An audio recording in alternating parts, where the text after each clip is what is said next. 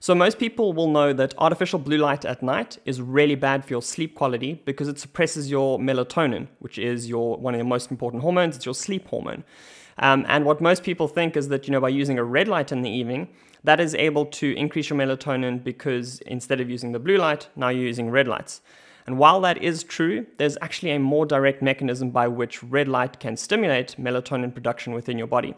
So in this video, we're going to be discussing that, and we're also going to cover a study which is going to show you some incredible results using red light therapy in order to boost your melatonin.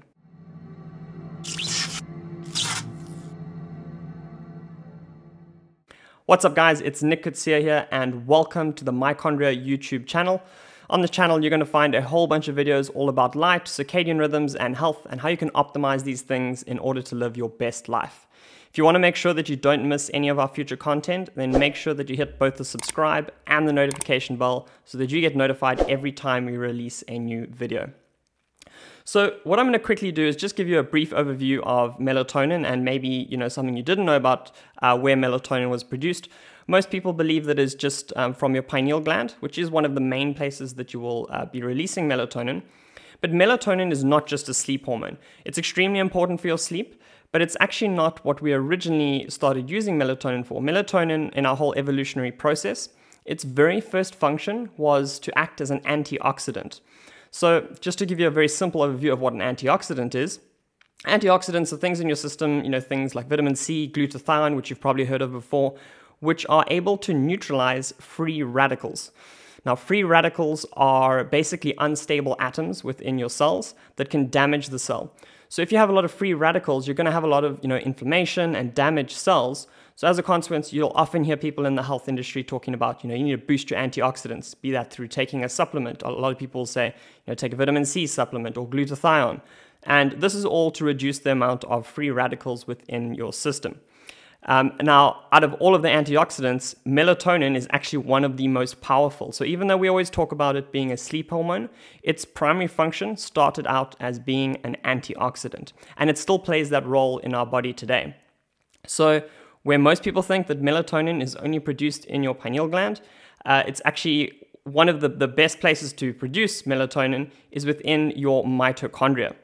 So your mitochondria, basically, because they're generating energy within your cells, one of the byproducts of this process is that they release free radicals, which needs to be neutralized. So very conveniently, your mitochondria can also generate melatonin. So the more energy you can get your mitochondria to produce, basically the more efficient you can make your mitochondria, the more energy they're going to be producing, the more free radicals they'll be producing, and therefore they'll have to make more melatonin. So one of the best ways that you can improve your sleep quality is by optimizing the function of your mitochondria. And I know, mitochondria, it's a buzzword you hear in all the health communities, and everyone talks about, the mitochondria is the main thing you should be focusing on. And it really isn't just, a cliche thing. Really, it is one of the most important aspects of your health because every single one of your cells rely on the mitochondria in order to generate energy for them. And they have so many different, other processes such as making melatonin, which is something that's going to impact your sleep quality.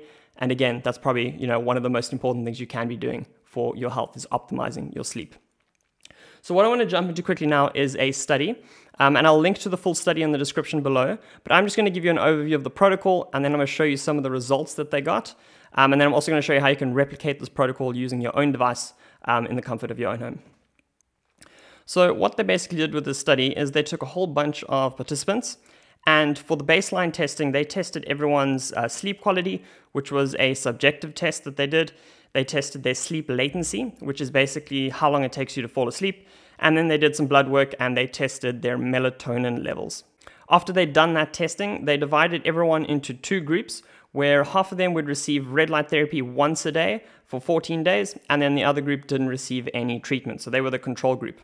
After the 14 days, they came back and they retested the same three markers: sleep quality, sleep latency, and melatonin.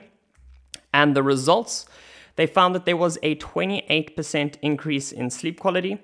There was an 83% decrease in sleep latency. So the people who had red light therapy were falling asleep 83% quicker than they were before the trial started. And then this one is amazing. There was a 75% increase in melatonin. Over 14 days, that is like a drastic improvement. Now, I just want to show you this because, saying 75% is one thing. I think a graphical representation really shows it nicely. So on the left-hand side, you can see the red light therapy group, and then on the right-hand side, that is the placebo or control group who didn't receive red light therapy. And on both sides, the black bar represents before the trial started, and then the white bar is 14 days or 2 weeks later. So on the left-hand side, you can see there's a really big increase from the red light therapy group. As I said, 75%, it's almost doubled. If you look at the amount that bar is increased on the left-hand side, whereas the placebo group, you can see there's no significant difference between, day 1 and day 14. So what I'm going to do now is I'm going to take some of the specifications from this specific study, and I'm going to give you an example using one of the mitochondria devices. But before I do that, I just want to ask, if you're enjoying the content of this video, please make sure that you smash the thumbs up button. That lets us know that you're enjoying content like this and feeds our motivation to make more videos like this for you. So in this study, obviously you know that they did a 2-week trial of 14 days, but the dose that they were using every single day, that was 30 joules per centimeter squared. Now that's just a measurement of light energy. And to give you an example, using one of the mitochondria devices, you'd be able to achieve that dose within 5 minutes using a MyLight MIDI. That's also the red light therapy device that is pictured there on the screen. Now, if you had a weaker device, you would probably see that, we've seen devices that have much lower irradiance or light intensities than our devices.